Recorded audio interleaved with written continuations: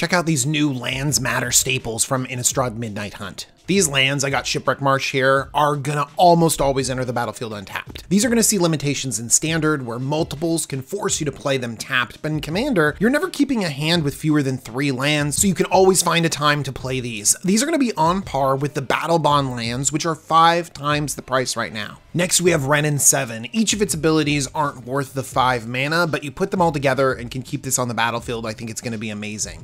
+1 has you drawing a couple cards, 0 has you dumping lands, -3 creates a pretty beefy token. I'm curious to see how this card compares to something like the Mending of Dominaria.